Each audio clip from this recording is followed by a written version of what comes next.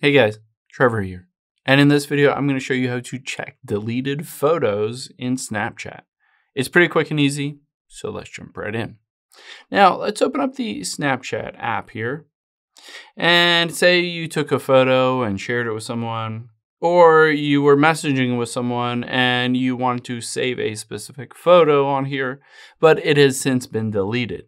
You can always recover those, and I'll show you some options to do so. Let's tap on your profile at the top left, and then the gear icon at the top right. From here, all we need to do is scroll down and keep scrolling down until you get to My Data, and tap on that. This is one option that allows you to download all of your data from Snapchat. If I scroll down here, you'll be able to see all of the options, user information, your chat history, spotlight, shopping, support, ranking and location, your memories, and other media like photos and videos, and then of course your search history and all that. Now just hit next, and then you can hit submit here when you're ready to go, and it will just basically create that file for you to be able to download onto your phone.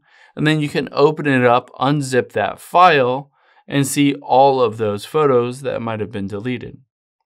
That is one option. Now, another option is, let's just go back here to the camera and tap on your memories icon at the very bottom left, those little cards.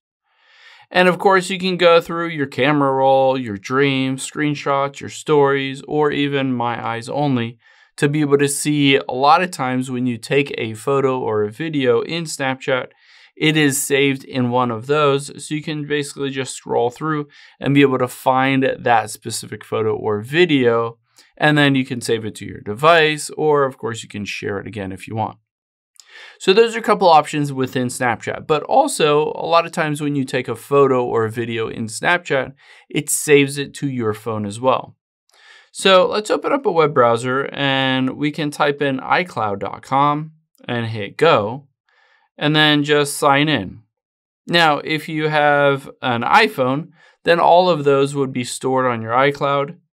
After you sign in, you can just tap on Photos here and be able to access all of those photos that are stored or uploaded into your iCloud.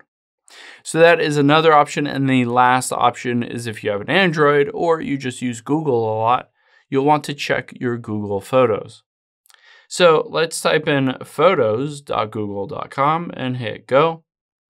And then from here, you'll just scroll through that list to see if any of those photos that you wanted to basically go back and recover them, if they're uploaded to your Google Photos, that is the last option that you can check. I hope this helps. If it did, hit the subscribe button down below. It really helps me out. And I'll catch you on the next one.